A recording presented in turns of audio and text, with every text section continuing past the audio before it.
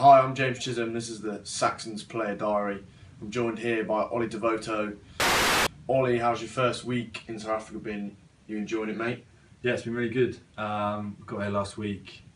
We've been training at the Sharks, which has been awesome, and the hotel is great as well. So we visited the orphanage and kids that go there from broken backgrounds, and it was just it was a great experience to to obviously see those guys and kick a ball around with them. Yeah, just to get involved, try and give something back, isn't it?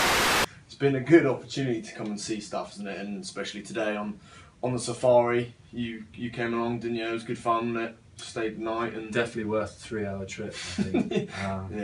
Yeah, we saw a lioness straight away, didn't we? Yeah, we did. Which was pretty rare. Yeah, so pretty cool. And then the elephant at the end. Yeah, topped big it off, old didn't it? beefy it was, wasn't it? Beefy. Big Oh, old elephant. fantastic. Just wanted to say hello, didn't he? He did, and we got a little charge out of him as well, didn't we? Yeah, he fancied it. Training hard and getting ready and looking forward to Friday?